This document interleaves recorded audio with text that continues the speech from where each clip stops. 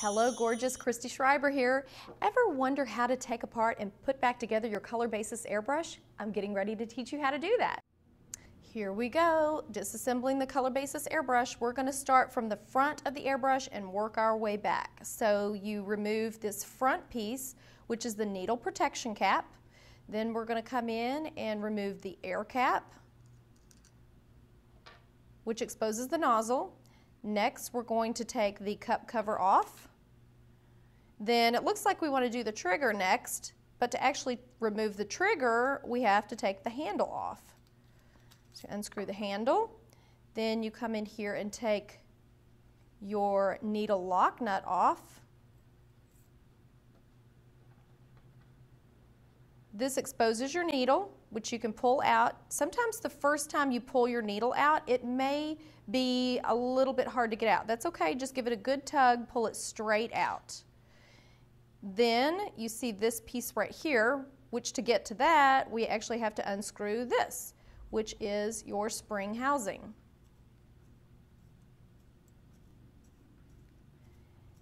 And the spring housing has a pretty deep thread on it, so it takes a few seconds to actually get that all the way unscrewed.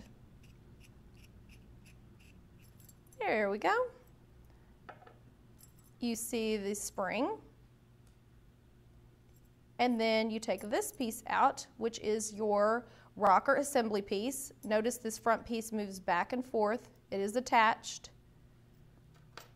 And then at last, the trigger.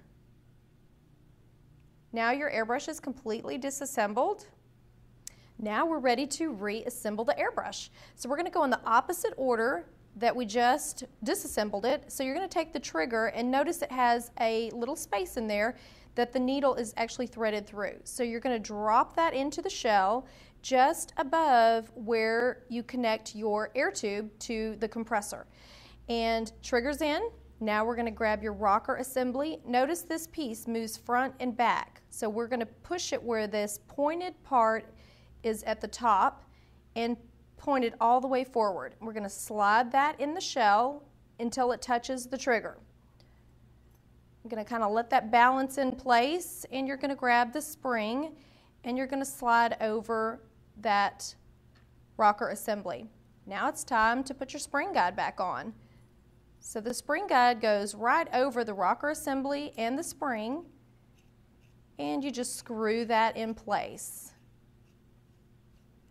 Double checking your placement of the trigger. Oops, our trigger got a little bit out of line here. So we're going to loosen that back up a little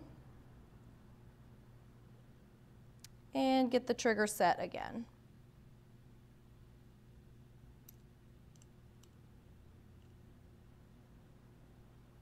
Okay, now we're going to take the needle and we're going to place it through the rocker assembly. Sometimes you'll hit a little bit of resistance as you're putting the needle back, as it's either coming through the trigger or when it's coming back through the color cup. And you just want to carefully push it back into place, and it should go all the way to the front till it sticks out the front of the gun. Okay, make sure it's in good and tight. Also make sure you get your spring housing good and tight. So we'll tighten that up here. Then you're going to put on your needle lock nut. You just slide that on and get that tight.